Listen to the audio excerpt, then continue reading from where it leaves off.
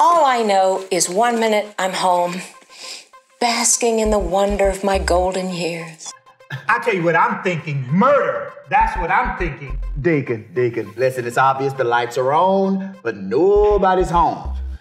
I'm not talking about this clown. I'm talking about the pastor.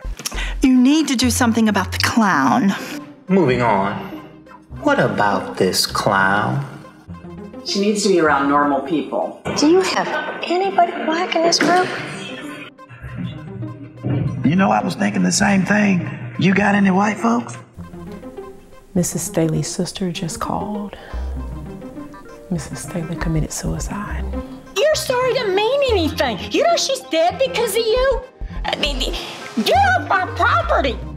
Maybe I just don't have what it takes to pastor anymore. But my sister is dead and is in hell because she didn't come that day. Father, we thank you right now, and we love you for your mercy and your grace and your forgiveness in Jesus' name. Everybody pitched in, even all the new members from Pastor McKnight's church, and surprisingly, even Deacon Hall. Come here, you. I want to squeak those little cheeks.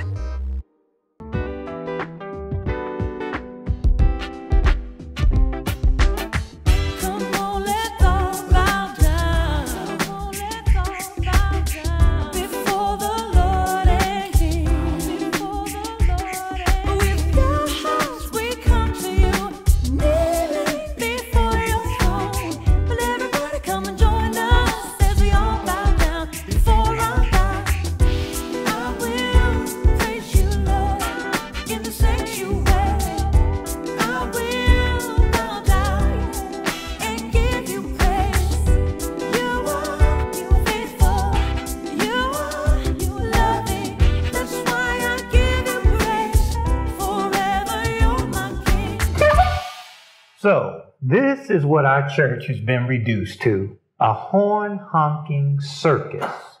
Now, honey, let's be reasonable. It's our duty to help the homeless. Well, I really do believe that she prophesied about God healing your dog. And that was 100% accurate. Oh, that was just some kind of trick or luck. After all, she saw my dog's hair on my shirt. You are absolutely hopeless.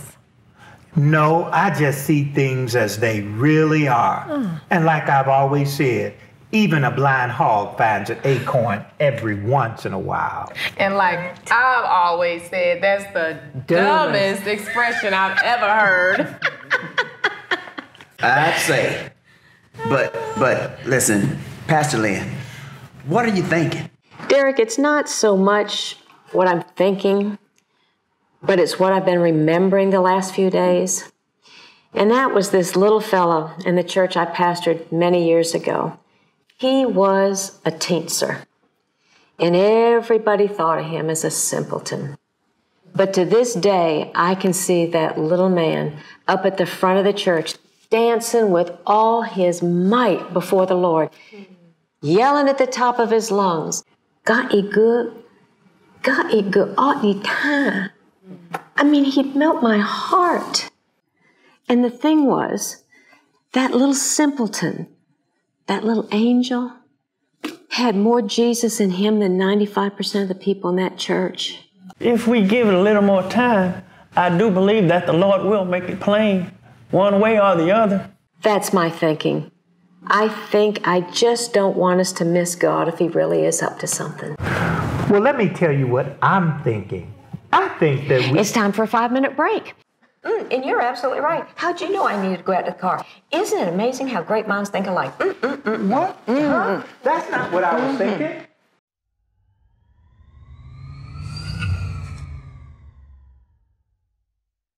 And I'm so glad you came today, baby. It's so good to see you again. And that outfit is working. That off-the-shoulder thing is looking really good. You know, maybe later on we'll check that out a little better. You know. Boy, you're so bad. Yes. Mm-hmm. Well, lovebirds. Newlyweds, are we? It's not like that. I'm Deacon Roderick Samuels. Pastor McKnight's Deacon Samuels? Yes, and who are you? I don't think the question should be who I am, but what you're doing. This young lady's having some personal issues, and I'm trying to conduct some counseling. Aren't you supposed to be in the leadership meeting? First of all, the meeting's not for another half of an hour.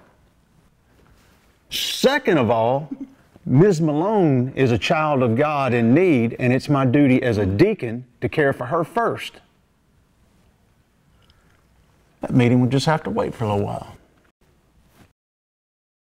First of all, the sanctuary is no place to conduct this kind of counseling. Second, I'll let Pastor McKnight know you're on your way in. Miss Malone? Yeah, you do that.